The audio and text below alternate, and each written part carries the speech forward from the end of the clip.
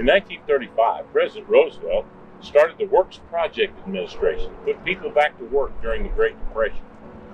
They did projects across the country, including here at Dickerson Park Zoo. That's right, John. In fact, some WPA-era buildings are still in use at the zoo today. John, this building was home to primates decades ago, and it is still home to primates today. Domestic dogs were once kept in this building. And this building, which we now use only for storage, was originally built for big animals that could tolerate the winter cold. I remember seeing lions here when I was a little boy. Well, we still utilize the WPA buildings. In the past 100 years, there have been remarkable advancements in exhibits and animal husbandry. I'd say the zoo has learned from its past and is creating an even better future. Here's to the next 100 years.